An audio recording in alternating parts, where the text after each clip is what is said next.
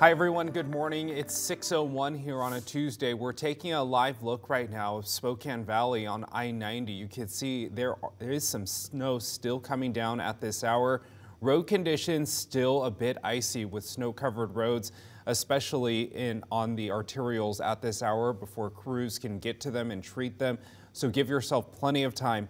We're keeping a close eye on road conditions all morning long. We'll keep you updated here on the show. Now, we do also have some breaking news regarding those road conditions right now. This is at I-90 as well.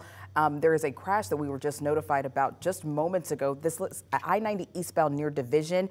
As you can see here from this traffic camera, traffic is starting to back up just a little bit, and it's definitely because of those road conditions for one, and as a result of this crash right here. So if you have to go this way to work or taking your kids to school, just be very careful. Maybe consider finding another route this morning.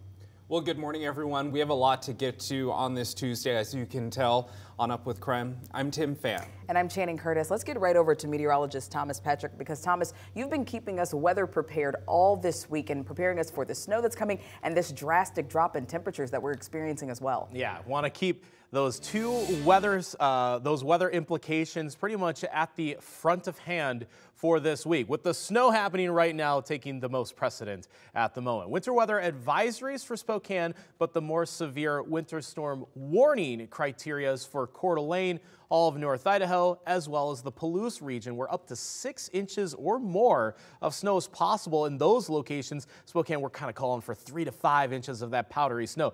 It's easy to plow and it's easy to shovel, but it's still coming down pretty heavily. Look at some of these latest frames on Doppler radar. Look at how dark those blue shades are directly over Spokane right now. So that snow is coming down very heavily, even though it is a powdery snow, but that just means it's going to add up very quickly. So even if you are shoveling or plowing early on this morning, the snow is coming down just as quickly. So those snow-covered roads will continue to be that way for several hours, and not just during the morning hours. Through a better portion of the day today, Spokane expecting some snow through about 2, 3, or 4 o'clock this afternoon. So that's the snow side of things. And of course, the coldest weather is still yet to come. And it's bitterly cold out this morning, but we're expecting wind chills down to around -30 for the next 3 straight nights, as we are currently under wind chill watches beginning this evening. All right, this morning we do have a few school delays and closings to report to you. Here is the current list right now. West Valley School District is on a 2-hour delay, and so are these schools: Central Valley, La Crosse, and Pullman School Districts on a 2-hour delay, as well as the Genesee School District. They are actually closed. So because of the snow, Steptoe School District buses are running 2 hours late today, and the Colfax School District buses there are running on emergency routes. But they tell our team that the school and buses are running at their normal times, just on their emergency routes.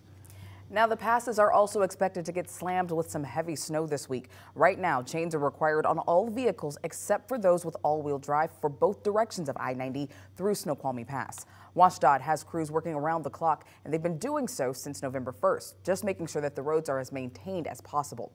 I-90 does remain open at this time, but WashDOT says that closures do come as a result of spinouts, crashes, and just generally people not heeding their advice.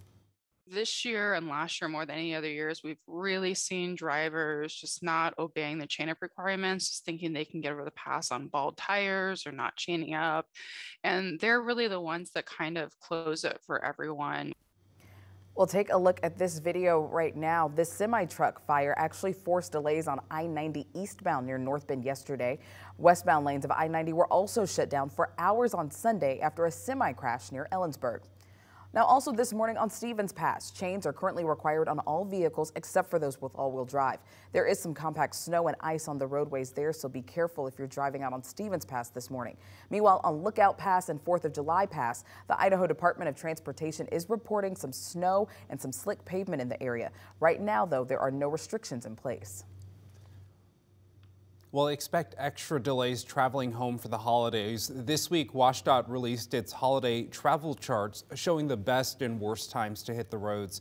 So take a look here. If you're traveling on I-90 over Snoqualmie Pass, expect heavy traffic leading up to the weekend. The worst traffic congestion, though, expected on Monday after Christmas. If you are traveling between Stevens Pass and Skycomish, you should also expect heavy congestion on Friday. Again, the busiest day for traffic on these passes, also on Monday. WashDOT is asking travelers to plan ahead and save time and frustration.